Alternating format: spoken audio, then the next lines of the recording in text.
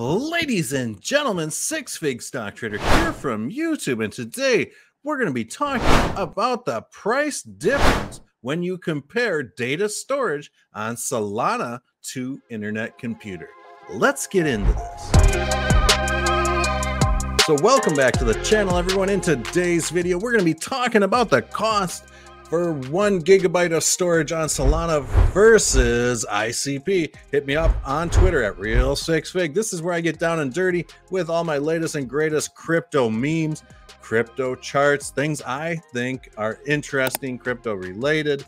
So I was browsing around Reddit and I came across this old post. Redditor says, how much does it cost to store a gigabyte of data on Solana? And of course, 6 months ago, the price of Solana was a lot more. So with that said, we can see that it's about almost 7,000 Solana to be rent exempt minimum. And they asked where they got this data from, and they said from the Solana command line. So this is interesting stuff. So let's just go back here a quick second, and we can see that 69.60 Solana is required for rent exempt minimum. And if we go ahead and we're just going to bring up a live chart of Solana just because I want to get the most accurate price that I possibly can for this video, because I want to maintain the integrity of this whole thing. So I think it's fair to say $101 is the price of Solana at the time of this video. So what is 69.60 times 101?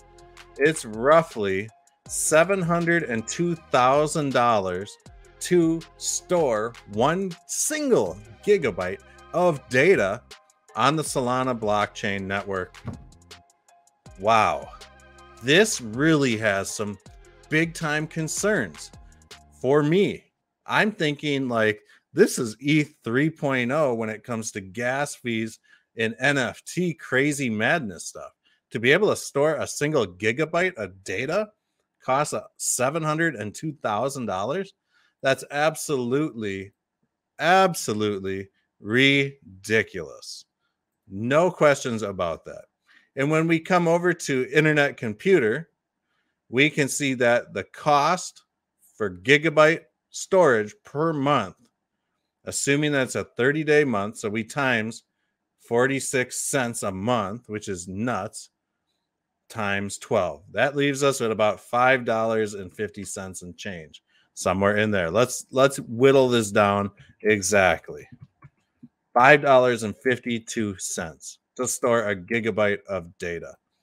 And this really is what is going to allow Internet Computer to really infinitely scale more so than Solana. What's going to happen when Solana reaches this point where data storage is needed, but it's $800,000 a gigabyte or even higher? That is madness. And you're not going to see this happen with Internet Computer. So this is just kind of an eye-opener, and why I think that once people start to realize the limitations that Solana has, you know, trying to work its way down these pipelines, it might have a great ecosystem now, stuff like that. But as price continues to rise, we're going to see that noose tighten, just like Ethereum and gas fees. And it's going to become this huge problem. So really, in all actuality, we see Internet Computer run away with the gold when it comes to storage costs.